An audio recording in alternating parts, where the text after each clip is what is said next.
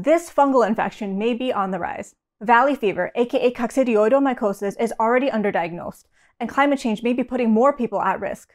There are 10 to 20,000 annual cases of coccidioidomycosis reported to the CDC, but the actual number may be 10 to 18 times higher than that. Coccidioidomycosis, aka cocci, increases when there are swings between dry and wet weather. Rain helps the fungus multiply in soil, and the winds of dry weather help disperse these spores. California is an example of extreme weather driven by climate change. After a multi-year drought, California had a string of atmospheric rivers that brought heavy rain. The next year, California reported a record-breaking number of cocci cases.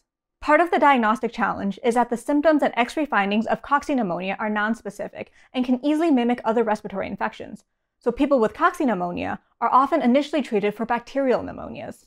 If you have a patient that's not improving with antibiotics and lives in an endemic area, consider a cocci infection. Cocci is endemic to the US Southwest, but is projected to spread due to climate change. Although many who inhale cocci spores don't get sick, about 40% of infected people do develop symptoms.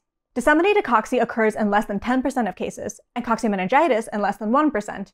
However, coccimeningitis has a 100% mortality rate if left untreated. As climate change puts more people at risk for cocci infections, clinicians should keep in mind this often missed condition. This article, linked in the caption, can help you learn more.